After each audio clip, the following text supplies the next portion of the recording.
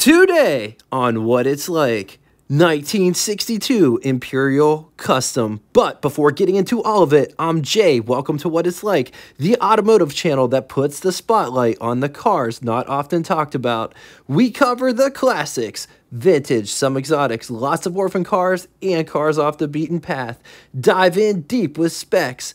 Talk about the design of these cars and show what these cars are like. If that sounds like a channel that you will totally dig, subscribe and hit the bell icon next to it to never miss a video.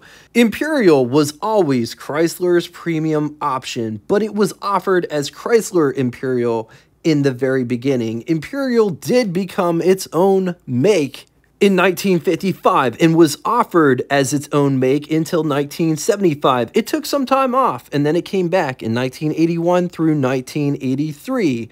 In 6 generations, 1962 falls in the second generation, which had a production run from 1957 to 1966, known as Series SY1LMH.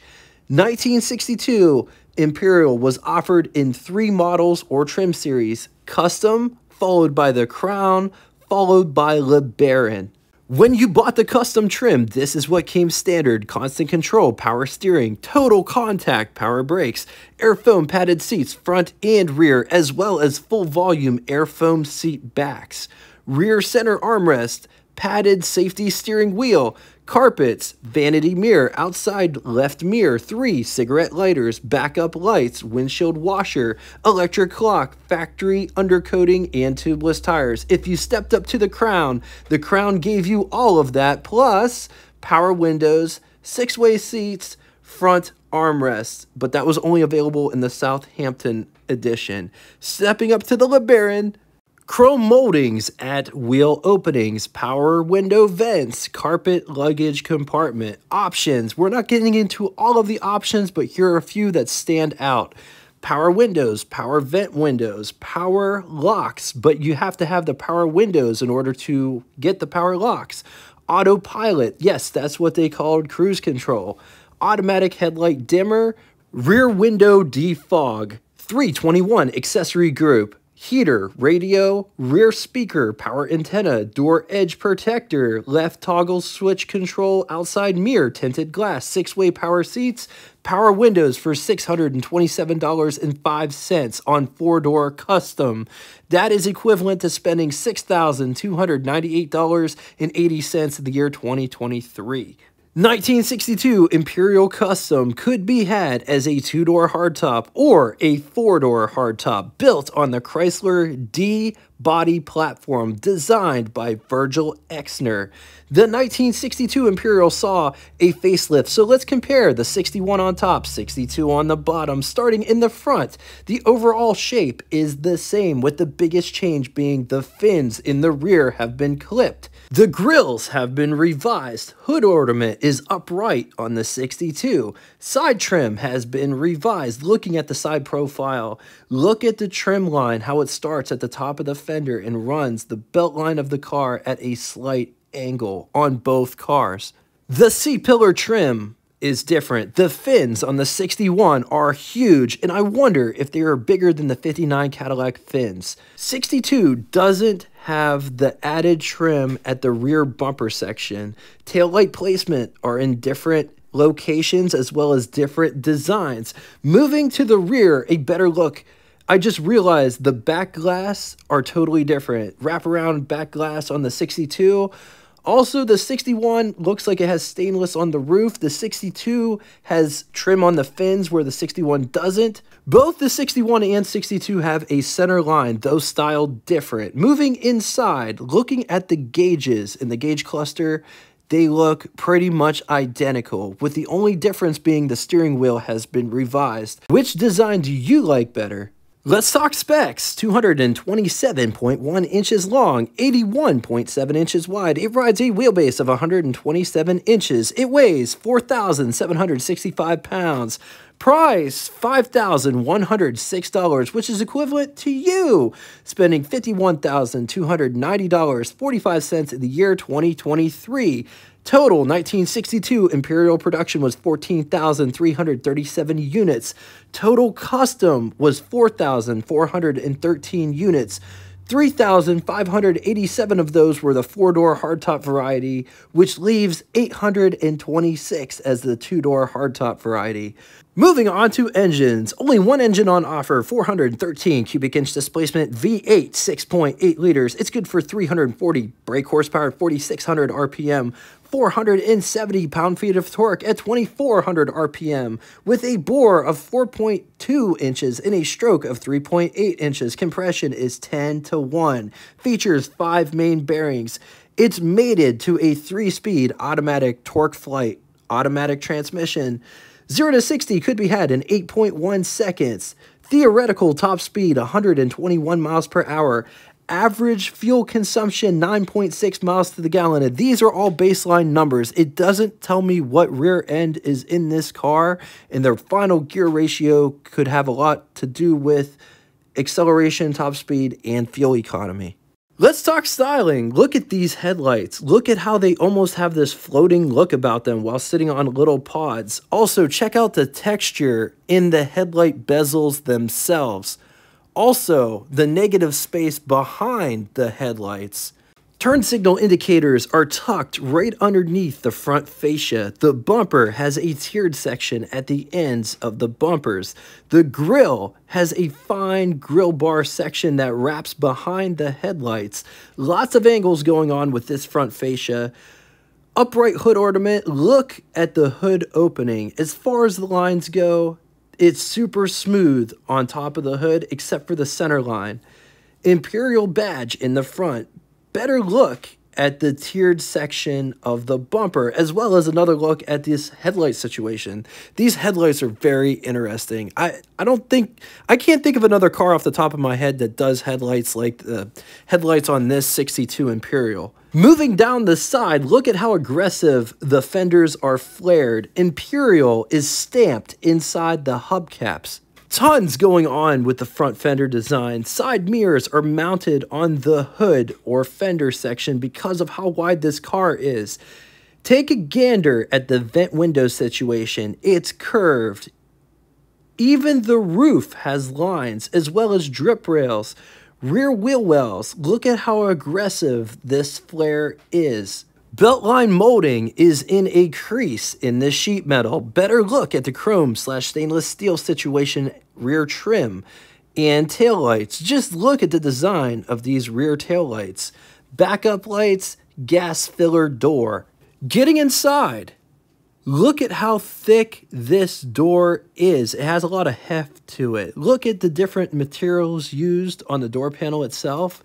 This car has a wide armrest, change holder/door handle to pull the door shut, door handle to get out, power window switches. Coming down inside the pedal box down here, emergency brake, which is on the floor. Then you have the emergency brake release, high beam switch, and I think the other one is for the windshield wipers, but I'm not entirely sure. It might be for the wash feature. If you know, in the comment section below, brake pedal, gas pedal. Here is what over the hood impression looks like. Here is what first person over the hood looks like. Up above, there are sun visors, and they look like this. They're pretty big. Like, here's my hand for reference. They're pretty long. Nice rear view mirror with daytime, nighttime feature in the center.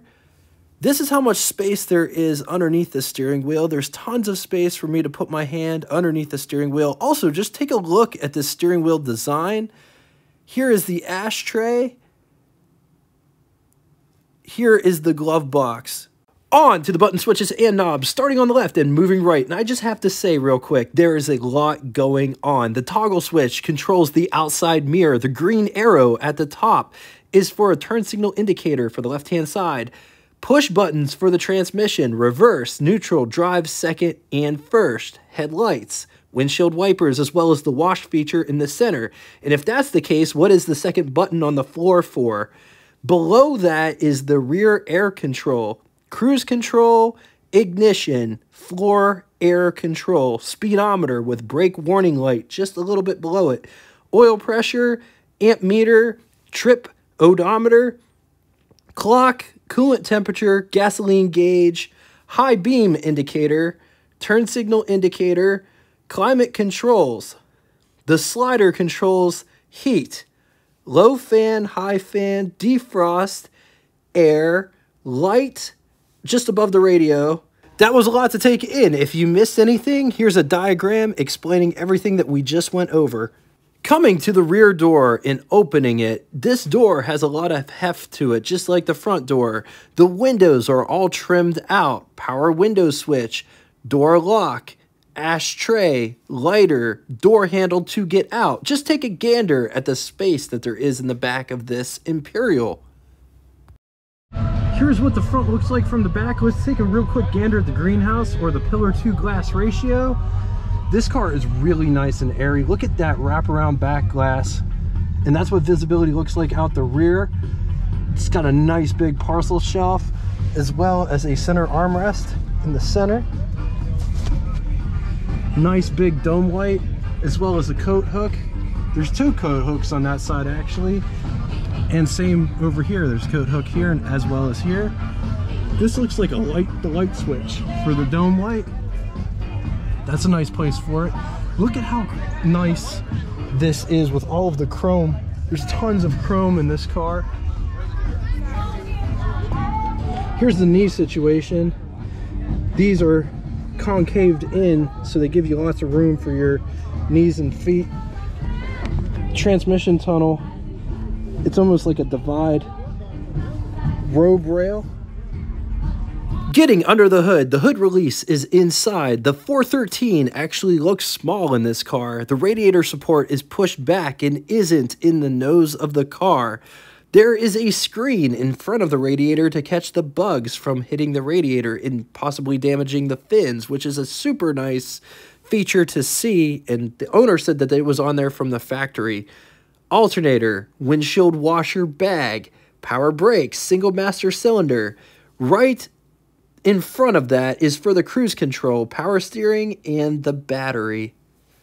On the positive side, cheaper than pre-1960s, high luxury, surprisingly roadable, tons of space inside. They are not often seen, so if you show up to the car show with one of these, you're probably the only one that would have it, and it definitely draws a crowd.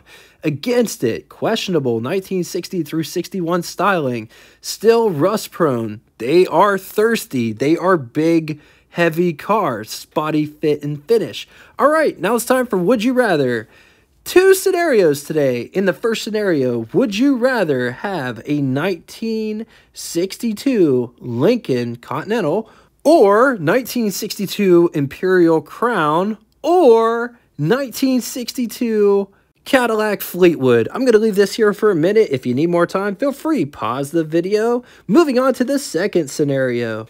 1961 Imperial or 1962 Imperial or 1963 Imperial. I'm going to leave this here for a minute. If you need more time, feel free, pause the video.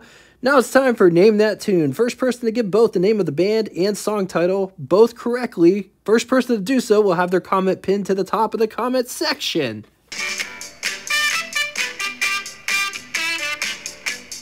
Thank you all so much for coming out and watching this. If you'd like to get in touch with me, shoot me a comment in the comment section below, or check out our Facebook group that correlates with this YouTube channel. If you don't have Facebook and would like to reach me, send me an email. All of that information will be linked in the description below.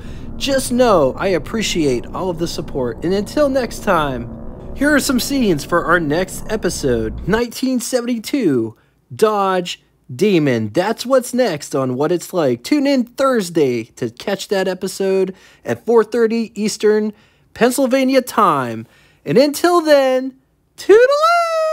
Funniest sound I ever heard. A papa hum mama mama papa hum mau mau. Well, I can't understand a single word.